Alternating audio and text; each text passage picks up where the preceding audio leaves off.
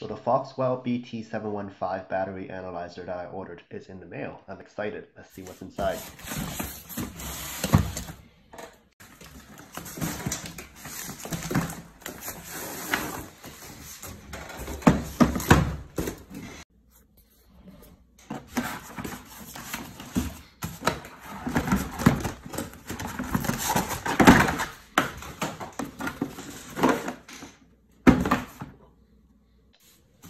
The carrying case is very sturdy.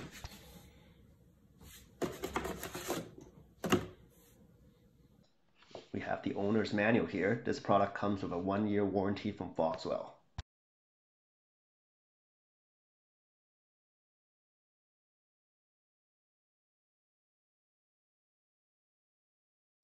This tool can test regular flooded batteries, AGM and gel. It also supports testing in all the standards you see here: cold cranking amps, Battery Council International Standards, marine cranking amps, the German European standards, etc. The next page shows what the output will be depending on the state of the battery. We have good battery, good recharge, charge and retest, replace battery, and bad cell replace, and the conditions that will trigger it.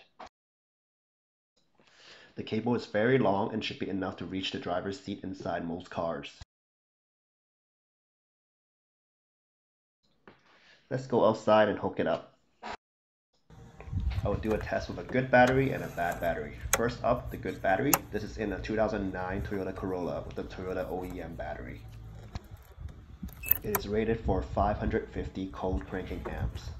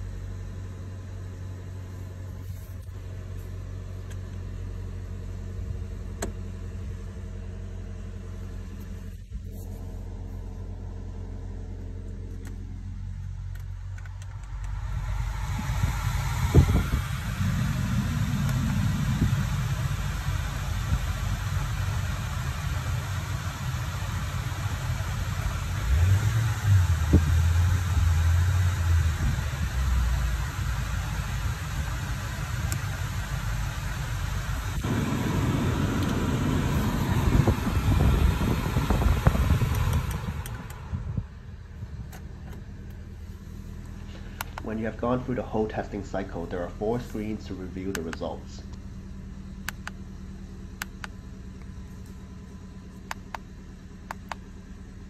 Let's go check out a bad battery and I'll click around for more of the menu options. This is a 2011 Honda CRZ with a Honda OEM 151R battery. The 12-volt battery is about 6 months old. It is not actually used to start the car, as this car uses the high voltage hybrid battery to start. But the 12 volt is required to run all the electronics, including the ECU, so it does have to provide some power. The 12 volt battery has completely died and had to jump it a few times. I will only be doing a battery test as this car does not have an alternator and the tool cannot test DC to DC converters.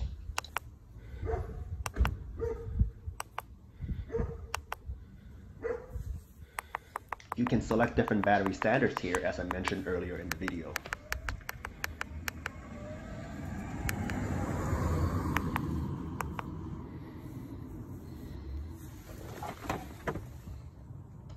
The Honda OEM 151R battery is rated for 360 cca, so we will adjust the settings here.